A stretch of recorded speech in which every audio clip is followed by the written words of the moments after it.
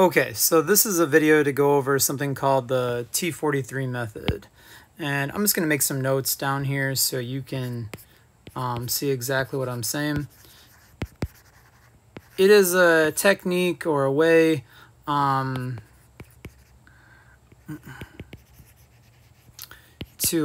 memorize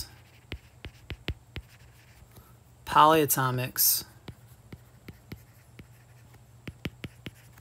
with the 8 ending.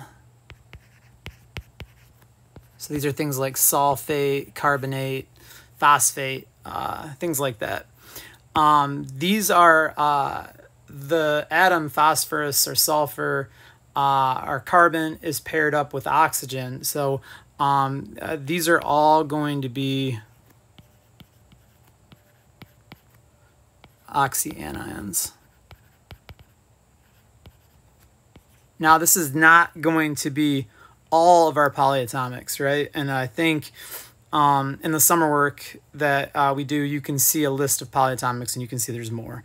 Or you can just look up a list of polyatomics. There are a lot of them, but this is some of them, and it's a way to memorize two things. So it's a method to know oxygen number and charge. All right, so those are the two things, 1 and 2. Okay, so let's talk about it, right? And it's not a perfect method, so I'm gonna at the end maybe say why. So if you look at the periodic table up here, you can see that we have, I'm gonna outline the letter T here, or color the letter T. I'm gonna try and make, let's see, I haven't done this in a while. I'll make this a little smaller to write with so I can color easier. Okay, so you can see I have the letter T here in my periodic table, starting with boron and going down to germanium. And then I'm gonna pick a different color, I don't know, blue, Michigan colors, and color right here, the number 4. And you can see, or you should be able to see on your periodic table that the T43 outline, right? And so, and finally, let's get purple. I don't know about that. Let's go orange. Let's get the number 3, which you can kind of see, right here, right? Check that out. Okay, so I have, right, it looks like it, T43. And this is a convenient way to memorize, like we said, the number of oxygens and the charge. Now, the first thing we're going to look at is number of oxygens. So what we can say is that the T has 3 oxygens. So down here, where I'm going to go ahead and color in on the key here, yellow.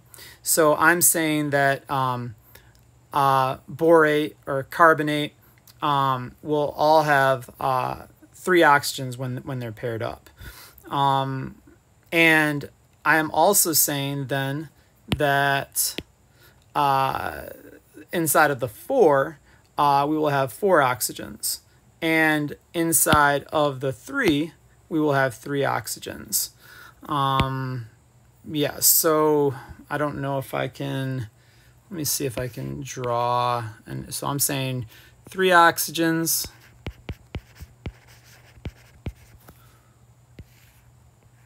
Ooh, 4 oxygens.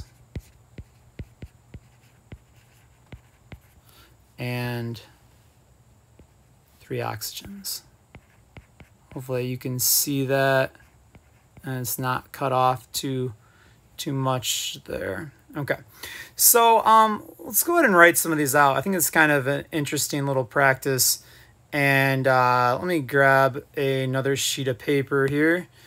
Whoops, how do I do this? I think it's a plus. No, not that. Dang, I can't believe I'm so out of practice here. All right, I think it's like that. And all right, so I'll add a page. Okay, get a little room. And so I'm saying, let's go ahead and write these down under here. And we'll go ahead and write just starting over on the left, I think we had borate. Then we had carbonate. I'm not sure if I can fit all of them, writing kind of big here. And then we had nitrate. And then we had silicate. And germinate.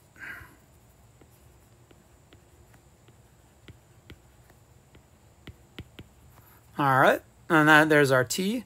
I think for the 4, I had phosphate. This would help if I had another periodic table with me, so I wouldn't have to keep scrolling up. Sulfate or arsenate right underneath it.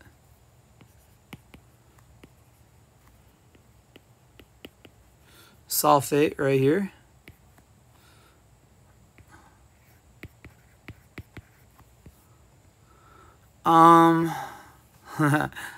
Zoom in. Selenate and tellurium, so tellurate for that. So selenate and tellurate.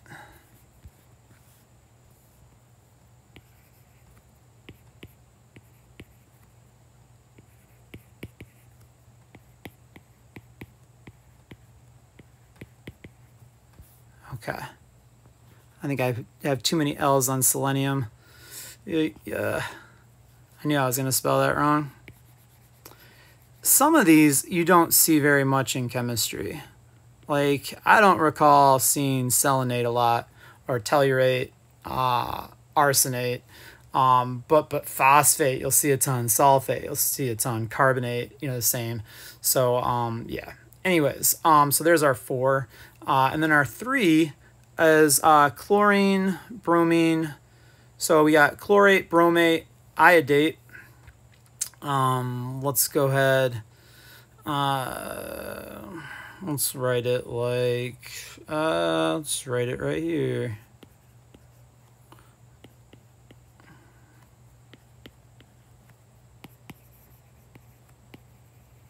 These halogens we use a lot more, so we're more likely to see these. Hopefully I'm not going too fast. If I am, you can always pause.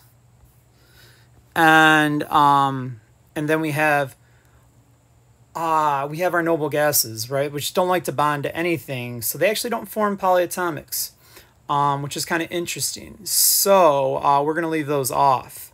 And in fact, we can go ahead and talk about that right now. And if we look down here at our key, whoops, sorry.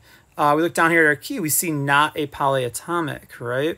So let me go ahead and get a different color here. We'll go purple, and we're gonna, let's see that. All right, there we go. And so we're gonna cross through it, and for these noble gases, right, at the right end of our periodic table in group 8, right? So I'm saying that these right here will not form polyatomics. So a good question is, why are they in T43, right? Since they're not polyatomics. In fact, this kind of looks like T41, right? So we could call it the T41 method, because we see that let me grab this, we see that this kind of makes a 1 right here. Right, if I leave those noble gases off. So you could call this the T41 method. All right, so let's go ahead then and write the formulas, because I think we can write the formulas for all of these underneath here. Yeah, let's see if we can do that. So we said anything up here in the T was going to have 3 oxygens in the yellow, 4 in the blue, 3 in the orange, except for the noble gases, which have none because they don't make polyatomics. All right, so down here in the T, we said 3, so let's go ahead. I think we can write these, or I have enough room to write these somewhere next to them. So I'm saying for boron, our letter, for our atom of boron, or our element is B, so we're going to pair it with an O, and we said there'd be 3 oxygens for borate. Carbonate, once again, is in the T, is going to, carbon is our element there, and paired with an O with 3.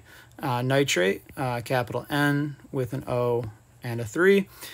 Silicate, I think, is Si, and germanium, or silicon is Si, and germanium is Ge. I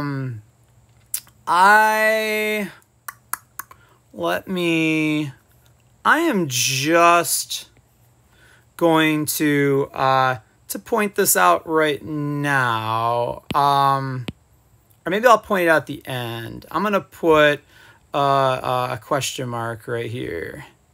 So you might say, well, it's 3. It's supposed to be the T43 method. Yeah, we'll talk about that. So I'll put a question mark right there and we'll come back to that. Okay, down here, this is the 4. So these are going to have 4 oxygens. So we have PO4, we have arsenate. I think arsenate is AS, or arsenic is AS, yeah. So we're looking at ASO4, sulfate, SO4, sulfur is just S, selenate, I think we said was SE. Once again, not one I see ever. So, and then tellurate, I think TE, and both having the O4. All right, I'm going to go ahead and just double check that okay. And now we're moving on to chlorate, bromate, and iodate. These are going to be back to having 3 oxygens. So we're saying ClO3, BrO3, and IO3. All right, cool.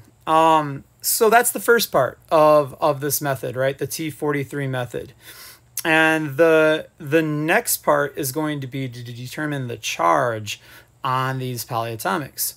And we have a convenient way of doing that. Once again, we said that there's no charge on these noble gases right here because they don't, I'll just put a little 0 right there, because they don't, under xenon, they don't make polyatomics, right? And the way it works is when we figure out the charges, we're going to start from the right, and we're going to go from 0 here to -1, and we're going to do the same things. So we're starting on the numbers, right, with -1 from the right, and we're going to do the same thing with the letters, starting from the right with -1. So once again, -1 starting at the group 7, and then group 5 having the -1, or nitrogen having the -1. Now we have to be careful because phosphorus and arsenic, even though they're under nitrogen, are part of the 4. So we're going to see something there with that. So what I'm saying is, let's go ahead and label these, because I think we got to do the coloring, right, for -1 charge down here, and then we'll worry about the next one. So I'm going to go ahead and get a red color here. And go ahead and everything that's -1, so chlorate, bromate, let me zoom in a little bit, iodate, and nitrate. Okay, and then we're going to go over one more for the numbers and the letters. And this next column, let's see, I'm going to go ahead and write under down here, it's the next column over, a -2. And I'll do the same thing up here above carbon. And I'm going to go ahead and color, I'll grab a color here. Why don't we get, I don't know, green. All right. And so we're saying down here for -2 charge, we'll go green, cross through. And up here, we'll go ahead and cross through these.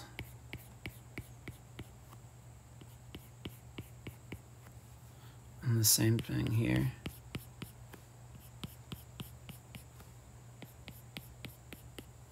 All right. And then finally, -3 for right here, the next column over on both. And we can go ahead and pick another color, maybe brown.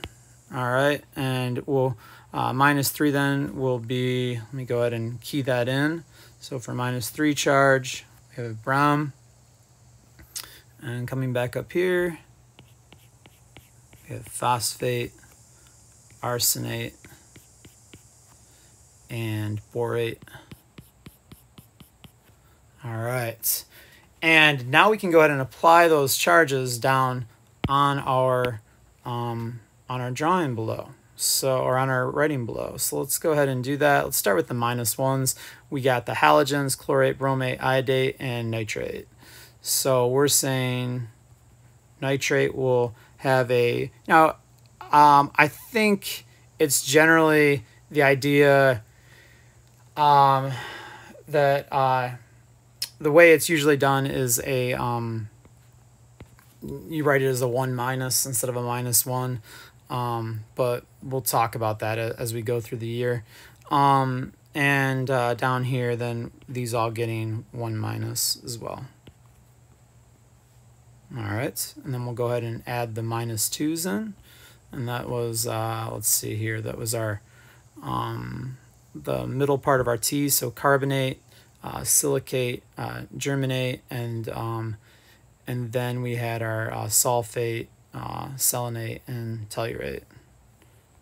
Okay, so we're saying I can go ahead and just write 2-, 2-, 2-, and then down here 2-, 2-. I probably should have picked another color. I feel like this black's kind of tough to read, and maybe I should have picked a color to make it stand out a little bit. Okay, and then finally we have our 1-, which I mean, I think you can guess just by looking right here, right? We have borate, which will have the 1, or I'm sorry, the 3-. We have borate, and we have phosphate and arsenate. Okay, and now I just want to, so this is the T43 method, and once again, it told us all the oxygens, and it told us on these elements when they make polyatomic 8 endings for oxyanions, and it also told us all their charges. Now, I think it's a neat thing. I think it's an interesting way to remember this, and it's good practice. So finally, let's go back and talk about why silicate and germinate don't have don't get 3 oxygens, right? I put a question mark there. They actually get, let me see if I can highlight those. So, or maybe just erase this. Oh, dang. Let me undo that. Let me see. These erasers got sizes here, and maybe we'll go with that one. Okay. So if I can just erase the question mark. All right. And they actually have 4 oxygens. So it kind of breaks the whole T43 idea, right? Because it doesn't follow the rule. So so these right here kind of not part of are not following our T43 method, right? And that's a problem for me. So what can we do, right? So let's go back up here and look at that. So if we, so I think T43 is nice because it makes nice shapes and it's easy to remember. I guess you could say, well, if you know, we already said, and I'm gonna kind of, let's see, how can I show this? Maybe just by erasing.